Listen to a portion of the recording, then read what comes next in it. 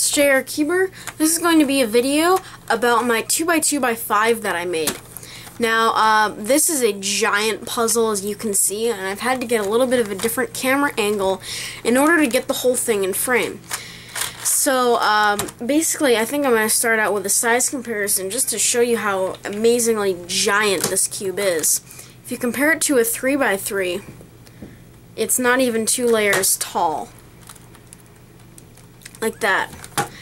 It was made out of a Rubik's 4x4, so it's not the greatest turning quality.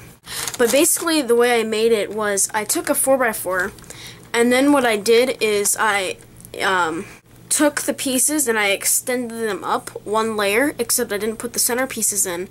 Then what I did is I took the 4x4 center pieces and I rounded them, and so that they would turn independently, and then I extended up the rounded center pieces 1 cubey, and then I glued on these extensions here, which I built out of Legos, and I actually did use a couple of dice, but you might be able to tell that these were made out of Legos.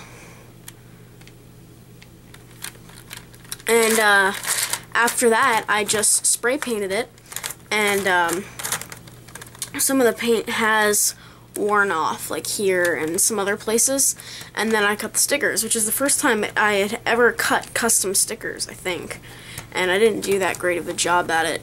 So these outer layers, they turn very, very well, but sometimes they can catch.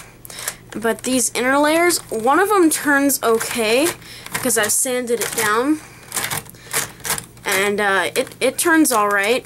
But the other side is really just horrible. So, I made this mod a long time ago, before I was actually very advanced in puzzle building, so it didn't come out all that great. But, you know, I think for what it is and how few there are in the world, I really like it. So I'm going to give it a checker pattern. You might be able to tell that I have the Japanese color scheme on here, and that's because when I solve it, which I rarely do because it's such a fragile puzzle and I can break very easily, the white and the yellow are very similar to each other, but the blue and the and white are not similar, so when I have it scrambled, I can tell them apart very easily. So here's a checker pattern. Looks very nice. And, but, again, the turning quality isn't very great, and I don't use it very much just because of how fragile it is and that it can break. These pieces are a bit wobbly, and, so they can wobble, and this doesn't shapeshift because it doesn't follow the shape-shifting rules.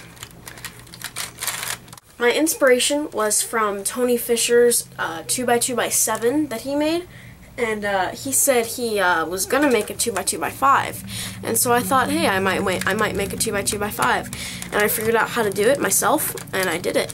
Cutting corners is like out of the picture. I mean, it can cut on the top, but I mean, you try to do it this way, it's impossible, because it was made out of Rubik's 4x4.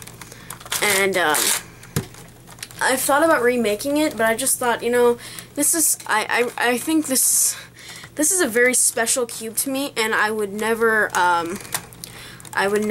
sell this or do anything with it. I would never throw it away.